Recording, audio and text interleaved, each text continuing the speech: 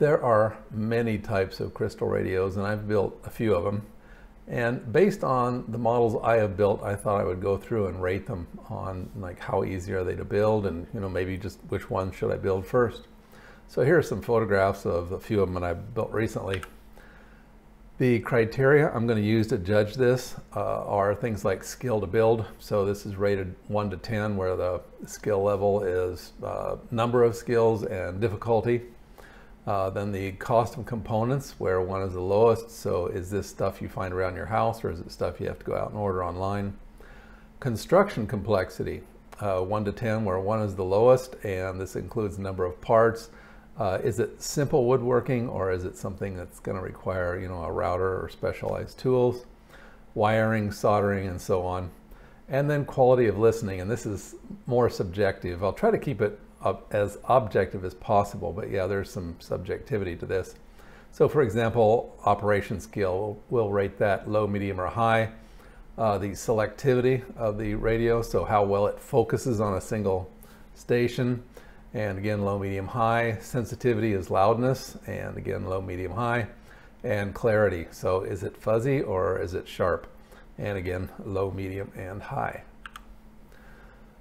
So we'll start out with the diode radio, which is this thing, which is just a simple diode, and you put it together with clips. You can also wire it together with solder. Build skills, 2. We'll rate this as a 2 out of 10. It's the easiest. It's a diode, an earphone, an antenna, and a ground, and you can't get much simpler than that. You can clip it together, you can solder it together, wire twist it, whatever you need. The cost is a 1. It is the lowest cost you're going to find. And the construction complexity is the simplest. Yeah, I don't think you're going to do any better than that. It has 2 parts plus the antenna and ground, so yeah. And quality of listening, well, the operation skill is the lowest because there's nothing to do other than wire it together and listen to it. The cons, well, the selectivity is low. You're going to get the loudest station in your area, and there's no way to like tune to a different station. And in fact, if you get 2 overlapping stations like I do here sometimes based on my antennas, yeah, you're kind of out of luck. You have to just change antennas if you're going to want to retune the station. QOL sensitivity, it's low to medium, it's got a limited range. And the clarity is low to high. It depends on the distance, competing stations, and so on. I've actually gotten really good listening from it when one of the stations is on or been powered down more. Okay, the wiper radio. So this is one of the most basic tunable radios there is. And the build skills, well, it's again easiest tunable. If it's wood, it's a 4, so you need to cut, drill, chisel, whatever. There's some wiper bending that's a little bit tricky. And if you're going to 3D print it, and I've got some of those online, it's just a 3, not very hard.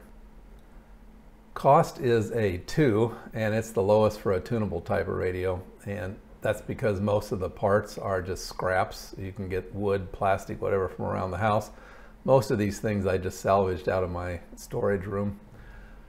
The construction complexity, if it's wood, it's relatively straightforward. If it's 3D printed, it's a 3. So it goes from 4 if it's wood, 3 if it's 3D printed. That's because you don't have to produce a lot of these parts. The 3D printer does it for you.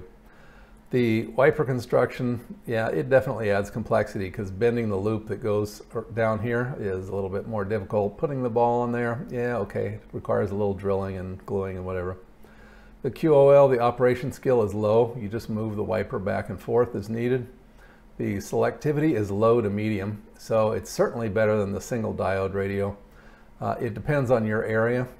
This type of radio can be overwhelmed by one loud station in the area, but generally speaking, it's good. The sensitivity is high because the antenna directly connects to the coil here. And selectivity.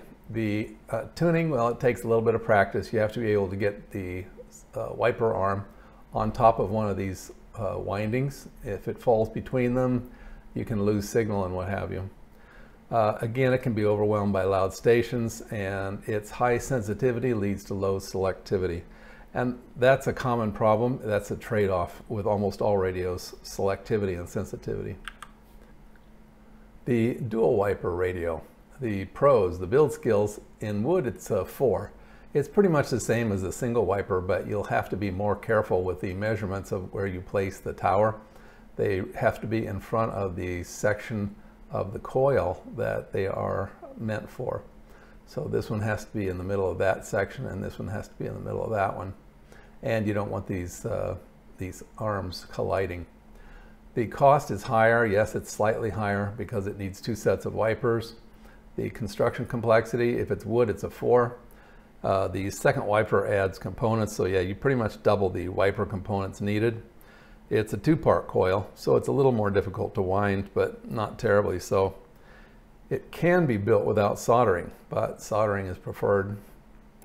The operation skill is a little bit trickier than single wiper because you're tuning the antenna and you're tuning the station like that. Selectivity is medium, and yes, it's better than a single wiper because you can also tune the antenna, and it's less inclined to be overwhelmed by your loud stations in your area, so like the one I have that's about 1 kilometer from our house. The sensitivity is high. That's a positive factor. The operation skill, again, is low to medium. It takes a little bit more practice to do both of these wipers because you're tuning the antenna and you're tuning the radio. And if you get them a little off, yeah, you may say, oh, it quit working. Yeah, that's because you have to have both of these arms on top of one of the windings at the same time. If one is off and one is on, you won't hear anything. Single capacitor radio, the pros, the build skills, if it's wood, it's a 4 because you need to make the cap and coil mounts. So this is the capacitor mount right here. And it can be just a folded piece of metal, or it can be the 3D printed mounts that I left online. And there's the coil mounts. You can see it peeking out right there. If it's 3D printed, it's only a 3 because, you know, these things, you don't have to make those. The complex coil, yeah, you need to put taps in here. There's 2 taps on this one. There's one here, and then there's one hidden behind this mount. The construction complexity is 3. There are mounts, but on this one, unlike the wiper types, there's no wipers, there's no towers, there's no tensioning. Soldering is less optional. It's probably going to be required, especially around this capacitor. And again, the multi-part coil makes it a little bit more complex. The operation skill is low. You pretty much just turn the knob, I mean, back and forth. The selectivity is medium to high, and it is better than a single wiper as far as selectivity goes, and it is less inclined to be overwhelmed by loud stations. The sensitivity is medium. It's not as good as a wiper radio, but it's up there. Cons, the cost is a 5. The capacitor alone can cost as much as multiple wiper radios, so yeah. Single capacitor ferrite rod. So I built 2 of these, 2 different designs, and the build skills are a 5. The multi-part coil with taps, yeah, those are difficult. The construction complexity is a 4. So you have the cap mount, which is here, and the rod mounts, which are here and here. They can be either wood or 3D printed, as I've done. Soldering, again, is pretty much required on this one. You could get away twisting wires, but probably not. The selectivity is a medium. It's slightly better than a single wiper style, and less inclined to be overwhelmed by loud stations. And that's because the sensitivity is very low. Yeah, out of 5 stations in my area, one which is obnoxiously loud, 3 of them were audible. The loud one was not very loud, and the other 2 were just a whisper. So yeah. The cost is a 6. A capacitor can cost as much as multiple wiper radios, so again, that's true. And the purchase parts are the rod, the capacitor, the diode, and the earphone. So yeah, these 2 parts here definitely add cost. The dual capacitor radio. Now I have made this one, and it's actually very nice. The build skills are a 6. Yes, it was pretty hard to get all the components inside this plastic pipe. The multi-part coil also adds some complexity. So the brown stuff right there, that's the coil. And the dual cap mounting and wiring, as I mentioned earlier, yeah, that's a little trickier. So construction complexity is a 5. Yes, there are no wipers, towers, or tensioning. And again, soldering is becoming a lot less optional. So operation skill is relatively low. You have, like the dual wiper, you have the antenna tuner, and then you have the radio tuner itself. The QOL selectivity, medium to high. Yeah, it's better than a single wiper style, but also less inclined to be overwhelmed by loud stations. So yeah, QOL sensitivity is only medium, and that's one of the reasons. Again, that's the trade-off between selectivity and sensitivity. If the sensitivity goes down, the selectivity is usually higher. The cost is a 7 because one capacitor can cost as much as multiple wiper radios, and you got 2 capacitors inside there. So let's talk about some add-ons you can put on your radio and which ones are interesting and less interesting. So the first one is a cat whisker detector, and it is the wood, brass, and stainless type, which is right up here. Build skills are a 4. The cost is a 2 to 3, and that varies on how much you have in your storage room already and how much you need to buy. Probably have to buy that stainless ball, but okay. Construction complexity is a 4. Yeah, you have to have some woodworking skills and things like that. There's about 10 components. Doesn't look like it, but yeah, there's 10 parts to make this thing. And the operation skill is a medium. And it is a lot of fun to learn to use, poking around on a mineral to see where you can get the best sound. 3D printed cat whisker detector, so it's the same thing as this, only it's in the 3D version. Build skills a 3 because you just print it out. You have to do a little bit of putting in screws and cutting brass and what have you. The cost is a 2 to 3, and again it varies with how much has been bought versus recycled. The construction complexity is a 3 because again there's about 10 components, and the operation scale is a medium. Some more add-ons. The antenna single capacitor, so that's for tuning your antenna. Build skills are a 2 because it's just a quick connect onto your radio like that. Cost is a 5 because those capacitors are expensive. Construction complexity is a 2 because you got 2 wires. You're just injecting this. In this case, I have it shown between the physical ground and the radio ground, so you're just putting it in there. And the operation scale is medium because yeah, you got 2 things now to tune. You got this, the wiper, and you got your capacitor. So the dual capacitor upgrade, that's this one down here, like that. Build skills is a 4, cost is a 6 because they're a lot more expensive. Construction complexity is a 3 because you're just inserting it in 2 places this time rather than 1. And the operation skill is a medium.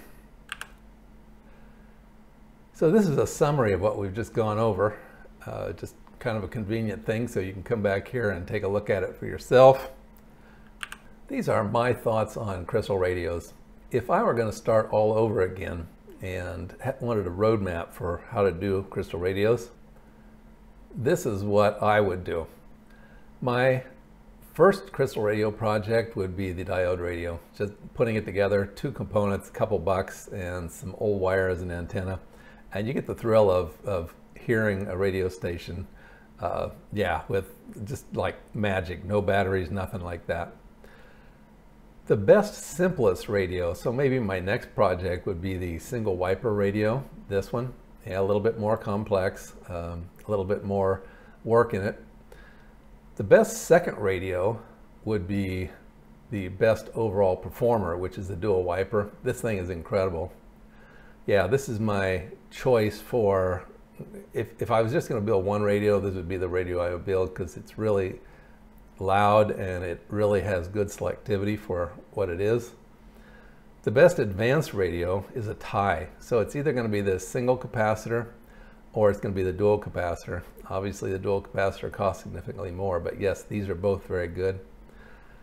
The best upgrade would be the single capacitor antenna tuner. So if I got my wiper radio or what have you, adding this air variable capacitor to either the antenna or the ground is really a good, it's really a good thing. It's a good bang for the buck. And finally, the most fun add-on is cat whisker detector because it really takes you back to the old days of, crystal radio where you're literally getting a radio signal because of a rock. Okay, well that was it. I hope you found that useful and interesting in your crystal radio experimentation.